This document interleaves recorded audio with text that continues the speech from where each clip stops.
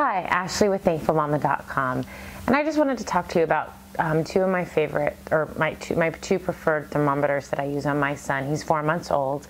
One was given to me by my mother. She's a nurse, and it's what she uses on her babies and children that are her patients. And then the other one was recommended to me by a friend, and I find them both very useful and reliable.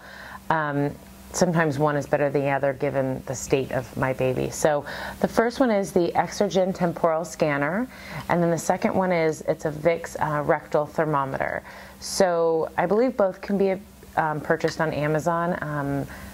My mom, I think, ordered this one from Amazon, then I ordered this from Amazon as well. So the Exergen Temporal scanner is really simple to use. If your baby's been crying a lot or is overheated or is perspiring, it may make it a slightly more challenging, and that's when you may want to resort to the rectal thermometer. But just quick rundown on how you use it. The directions are pretty thorough and clear, but just so you know, this is pretty much, it's very simple. There's also even a little quick 4-step directions on the back of it. So take the cap off, and you're gonna touch your baby's forehead like so. You're gonna hold down the button and then move it along to hit the baby's temple and then lift up. It even gives you a nice beeping sound to alert you when to lift it up. And that'll give you the temperature. Now, if the baby is perspiring a lot, it also advises not to, you're not gonna pull it from forehead to temple. You're actually just gonna stick it behind the ear and get a thermometer that way.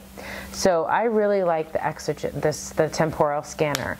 Now, I also really like the Vick's rectal thermometer. It's super easy. I just put a touch of Aquaphor on the tip, so it makes it slightly easier to go in.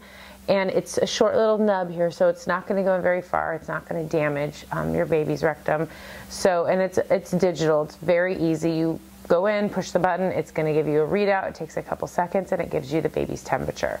So, whichever your preference. I know some people are more afraid of these and hesitant to use the rectal thermometers, and some people don't really care for the temporal thermometer. So, I like both of them.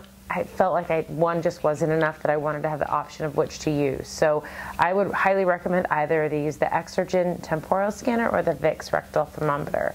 So hope that helps. Hopefully your baby will never get sick and never need these, but we know that's not going to happen. So for those few sick days that you do encounter, one of these may come in handy. Other than that, let me know if there's anything else you'd like me to talk about, and I look forward to next time. See you later.